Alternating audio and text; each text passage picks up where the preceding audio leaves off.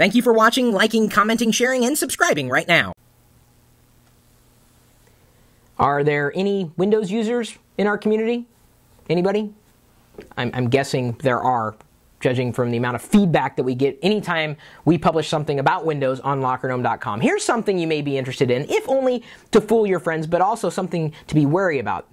You're familiar with the Windows Experience Index rating? You know, you open up your computer, you give it a rating, and you can see it's got a score of like 4.3 or 5.1. Did you realize you could change that? Yeah, you can change it and modify it, to 7.9 all across the board. And you can show someone, hey, look, my Windows Experience rating is 7.9. And you know what? They'd think it was real. You can change it right now. You can modify settings inside of Windows to change your Windows Experience Index rating. It's actually kind of fun to do. So we've screenshotted to show you exactly what we're talking about. And let me go ahead and take that off of the power supply, and I probably, this is on the actual article itself. This is what I'm talking about. See, 7.9, 7.9, 7.9, 7.9, 7.9.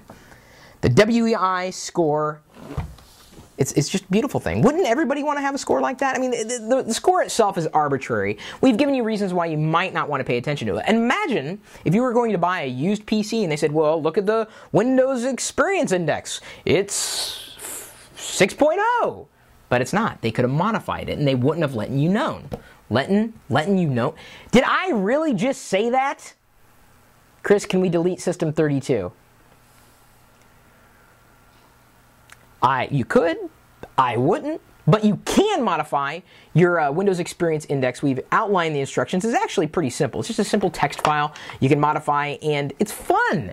So give it a shot. I thought it was a nice little Windows secret to share with you, and if you have any other Windows secrets, ones that haven't really been shared throughout the world ad nauseum, let us know. Drop me a line, chris@perillo.com. Do you think this was a fun little tip to share? I don't know what you would call it. Tweak?